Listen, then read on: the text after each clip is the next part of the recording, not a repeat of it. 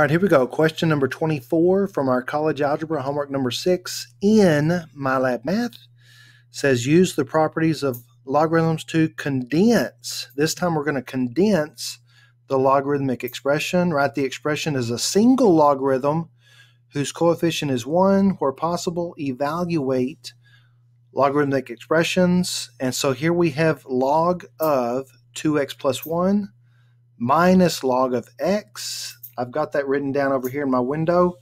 Let's look at how we're going to condense this. Okay, so condense usually means to take multiple logs and condense it down to a single log.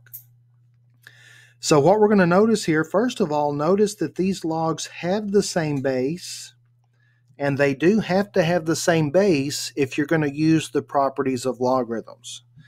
The next thing I notice is that these logs are attached with subtraction, so they're going to turn into a fraction. That's the quotient rule. Subtraction turns back into a fraction. So these two logs are going to become 1.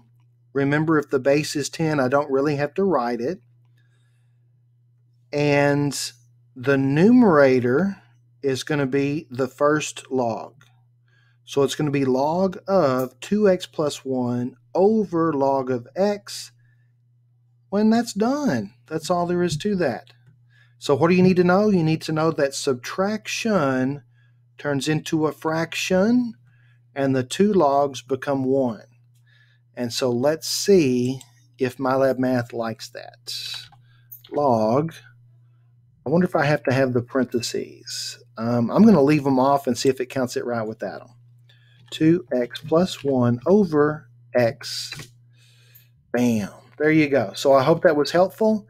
If you have any questions or comments, feel free to put them in the comment section below, or you can text me. And thanks for watching.